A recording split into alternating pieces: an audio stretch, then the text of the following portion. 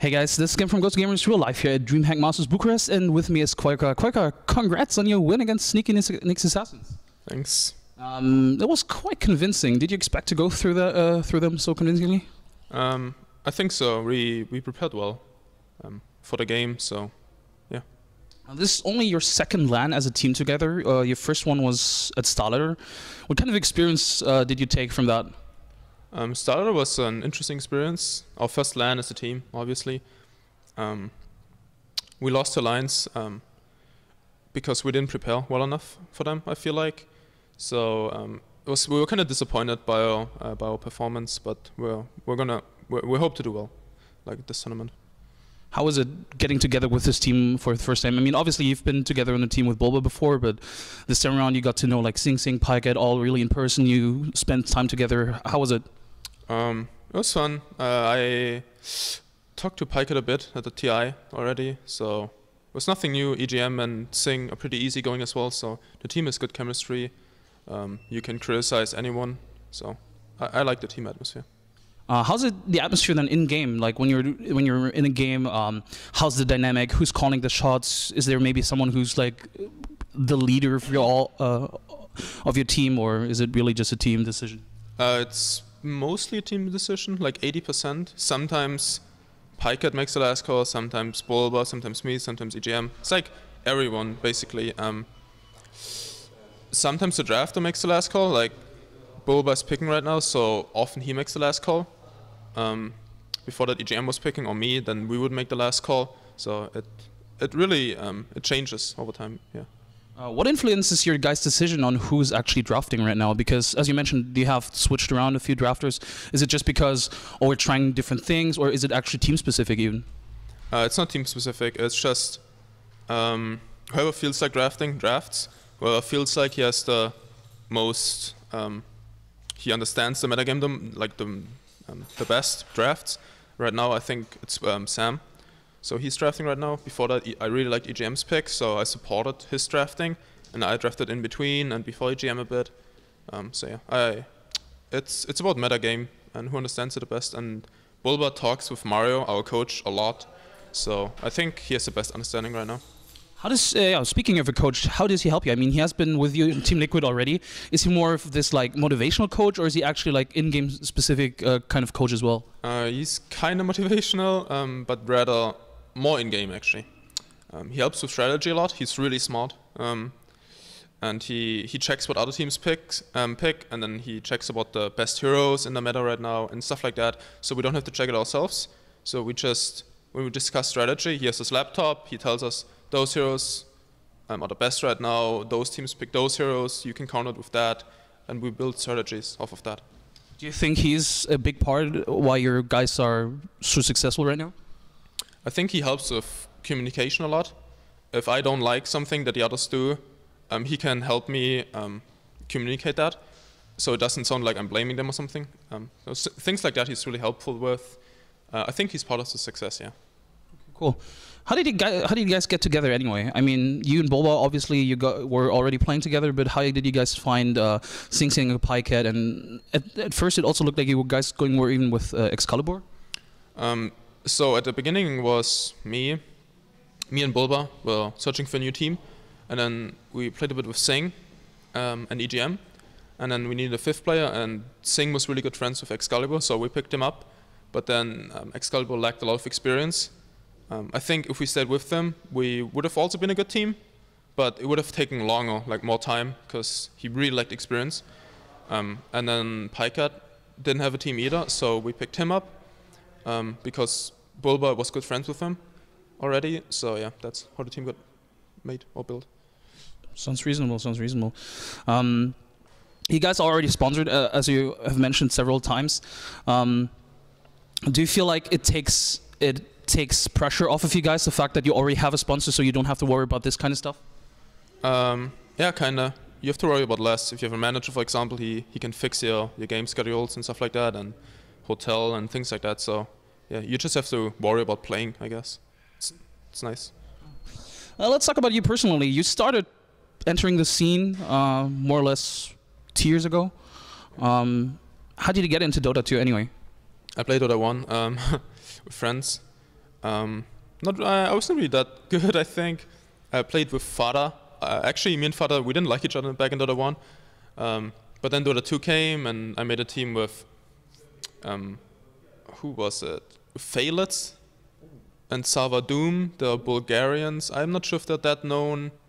I started with them, and then it went to, I made a team with Bone 7 and Piladai and those people. And then from that on, Fada asked me to join Mouse, and yeah, from Mouse, that's why I'm here. Aside from Team Tinker, which team did you like the most? Like, which team would you say which team did you have like this phase with that was really good? I guess Liquid at the start. We had like a 28-game winning streak at the start, and then the patch came and we had like a 30-game losing streak. That was so random, but yeah, at the start of Liquid, I really enjoyed playing. That seems to happen to you quite a lot. I recall that you and Mousesports had actually a really good phase as well in that patch, and then boom, you're done. So yeah, what do you do outside of Dota? Is there something? Do you have another hobby? Do you have something else you commit to? Well, there's school, obviously. That takes up a lot of time. What else do I do? I run, I work out, read, go out with friends. I guess that's it.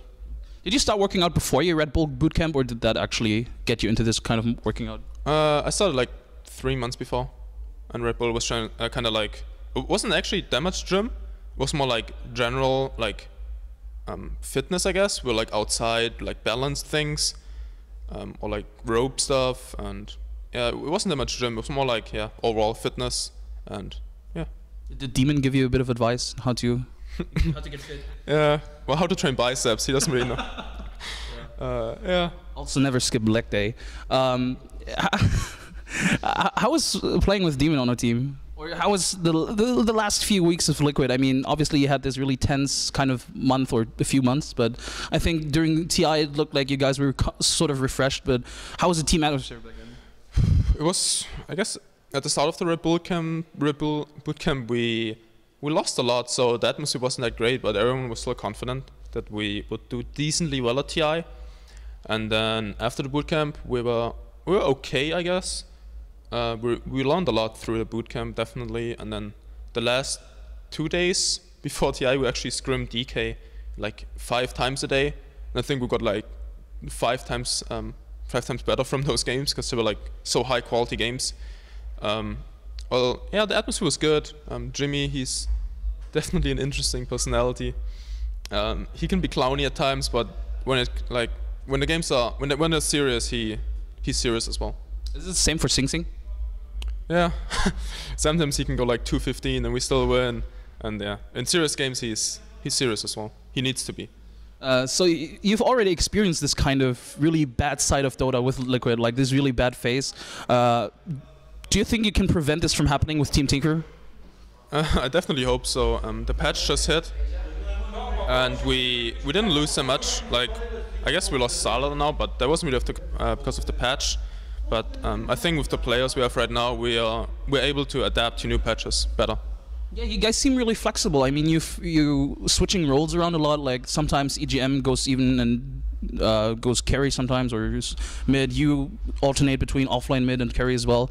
Do you think this is an advantage that you have so many flexible players, or do you think it could also maybe even hurt you guys a little because you don't have this sort of stability? It can hurt actually, because it's difficult sometimes switching from offlane to carry. Like offlane, you have to be really passive. You don't want to die, and then when you carry, you want to do like stuff with your farm, right? You don't want to sit back when you have items. You want to kill people.